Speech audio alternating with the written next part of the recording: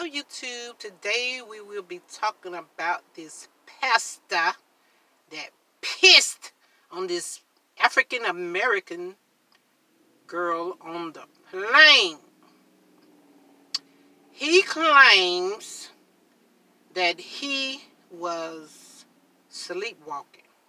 But was he sleepwalking when he was taking them damn pills and getting drunk? No. So this white man, Edomite, was walking down the plane.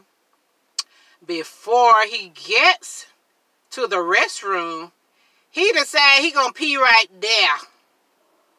So he turns around and pissed on this black girl's back because she said she felt something warm. She don't want his damn DNA all over her.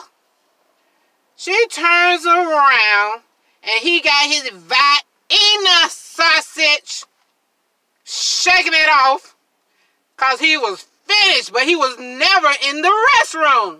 You pissed on this black girl back. And then they try to hide your damn picture or whoever you was.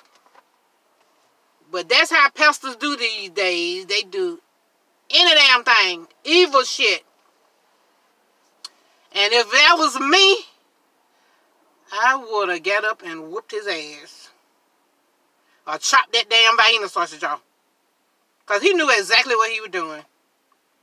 And now she is devastated in her life because of something you done to her that she didn't deserve.